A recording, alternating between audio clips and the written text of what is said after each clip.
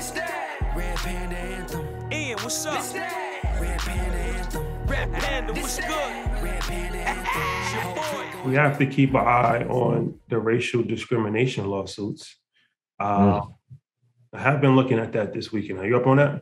I was actually looking at the Amazon situation when you talk about discrimination. The union workers or discrimination? Yeah, well, the union situation? Yeah, the president, the gentleman, black man who actually led that, first started as discriminatory practices in the workforce, ended up being to a unionization situation. So I was on here, but put us on here. It's a lot of lawsuits, actually. Yeah. A lot of lawsuits, actually. I was doing some research this week, and I didn't really realize how massive it was. Mm-hmm. But a lot of lawsuits of people, talking about racial discrimination in Tesla. So I still have to do more research on it. Mm-hmm. But I mean, if you just Google it, a lot of articles come up. So that's alarming. Yeah, we should call Rachel on it. She probably has the research already. Yeah. That would be great. We need to bring her back. Yeah. We have to look into this. I'm not oblivious. I do read Instagram comments. Yeah, they came in with that and his, yeah, South Africa and the mining thing. But it's good to know. I mean, as Kanye said, if racism was a deal breaker, then I wouldn't be living in America. Mm-hmm. Unfortunately, I mean, there is no Fortune 500 company that probably has not at some point discriminated. A racial discrimination lawsuit. Yeah.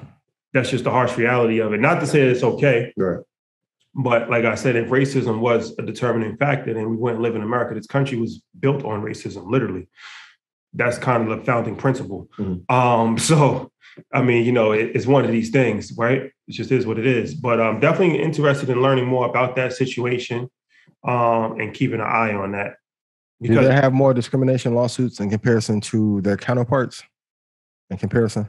I'm not playing devil's advocate. I'm not sure. I'm not sure. The counterparts, like who will be their counterpart? Like Ford, GM. Yeah, I don't know. I'm not sure. But then are we really surprised? No. Like I said, I mean, it's America.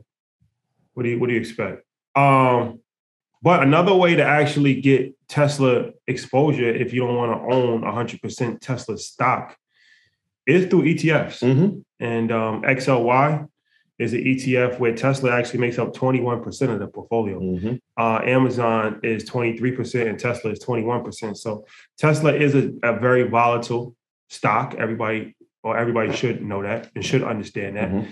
It's not your average stock. So if you don't have the stomach for it, or if you think that it's too volatile for you, but you still want to invest in it, then maybe you can go the ETF route and invest in it that way, where you don't have 100% exposure. You just have, in this case, 21% of the portfolio is exposed to it.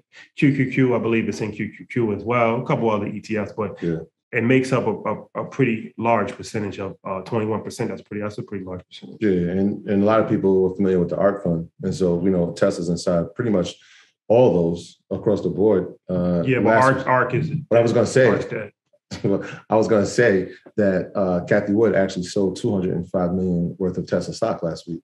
So that's interesting too, because that is in almost every one of the ARK fund ETFs. Yeah.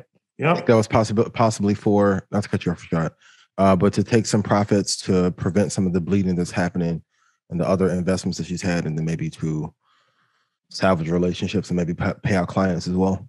A lot of bleeding. Yeah, it's a lot of bleeding. And that's why I try and tell every retail investors on the Stock Club call. I had the honor of having like Dave on. And he said the only real advantage that we have as retail investors is to be able to hold longer than them. So even when hedge fund sells on a quarterly, and we've talked about wellwisdom.com, holdingschannel.com, right? But when these hedge funds are selling on a 3-month cycle, that's because that's the business they're in, and clients need immediate results. Like very rarely will you see a client stay with the fund for 15 years anymore. That's not happening these days, right?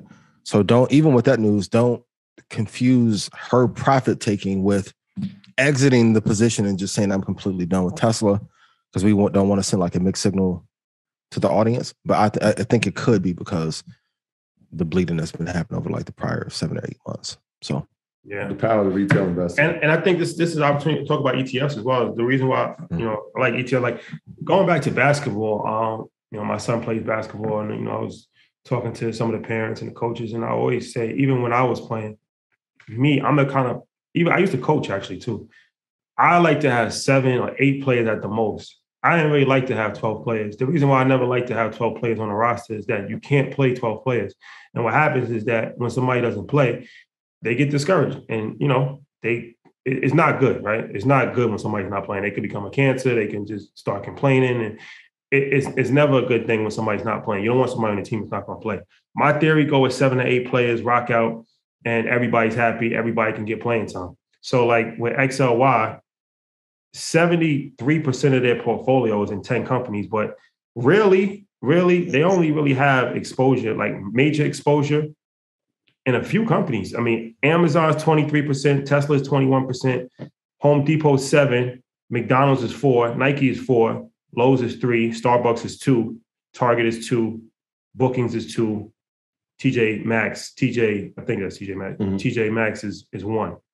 So really, they have like 7 companies. Yeah, just going to rock out with. And the good thing is that they can make changes. So if one player isn't, performing, you sub them out. So that's the difference. Once again, for anybody that's new, that's the difference between the ETFs and the index fund. With an index fund, S&P 500, they have 500 companies. Yeah. So that's like a whole army, right? As opposed to the ETF. Yeah. It's like special ops. Yeah. That's like the infantry. Like that's where it's like black ops. Like they just got 7 trained. You don't need a lot. You don't need a lot of Marines. Yeah. Just a few. The illest thing you said is that if you knew, because if people, we started Market Mondays, Tesla wasn't even part of XLY. Mm-hmm. Think about that. Like that literally wasn't even part of the ETF. And so now to even say that it's 20% of it, that shows you how vastly things can change. Yeah. And the fact that it's a consumer discretionary ETF and it has Tesla in it, which is interesting. Yeah. And if I have extra money, I'll buy a Tesla. Everyone, and Josh talked about it. It's like, hey, depending on the classification ends up. Walmart and Tesla go ahead. Like Gary Payton playing 4. Stretch 4. But hey, you got to get the games. However you can make it work. What was the quote Bobby Knight had about Michael Jordan? If you need a center, who do you go? Like draft Jordan, put him at center. It'll work out. Figure it out.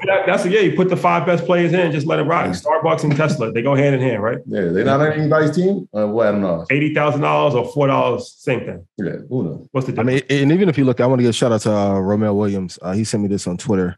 The top 5 holdings of BlackRock: Apple, Microsoft, Amazon, Google, Tesla. Mm-hmm. Like if you guys literally just look at the biggest ETFs, biggest indexes, top 5 hedge funds, you're going to see the same overlap. Yo. That's a valuable lesson. Somebody posted a clip and it was of Waka Flocka. And he said he became smart with his money when he realized how rich people spent their money. Shout out Waka. Right? So good dude. This is a prime big example. Big crypto wallet too, boy. That's a fact. If you just like you take BlackRock or you take Berkshire and see where they're invested, and you just said, all right, well, they're pretty wealthy, they're pretty successful. All right, let's just follow their investments. Chances are you're going to do pretty well. You're moving with the institutional money. And the more whales that have those positions, like even for Apple's a primary position for Buffett, and there's Coca-Cola, that has been replaced by Apple. It gives a certain level of safety because the drawdown is very little. But when you have BlackRock, Vanguard, all the major funds investing in these like 5 or 7 companies, there's a reason why. They're telling you if all hell breaks loose, Neo can go to the ground, right? Certain companies can fall apart. These 5 are going to stay afloat because all those institutional investors are there. They're going to keep them up and hold them afloat. They are telling you in the future which ones they think the most value. And so I'm not trying to have you guys recreate the wheel. Even if you don't think I'm the master investor, go look at Robert, right? Go look at Vanguard, go look at BlackRock, go look at State Street. Like go look and see what the big players are doing. And they'll tell you exactly what you should be doing. And yes, even if you want growth, because if the market falls 55%, those core 5 or 7 won't draw down that much. This that Red Panda Anthem. Ian, what's up? This that Red Panda Anthem. Red Panda, what's good? Red Panda Anthem. Your boy going up. I know they can't stand it.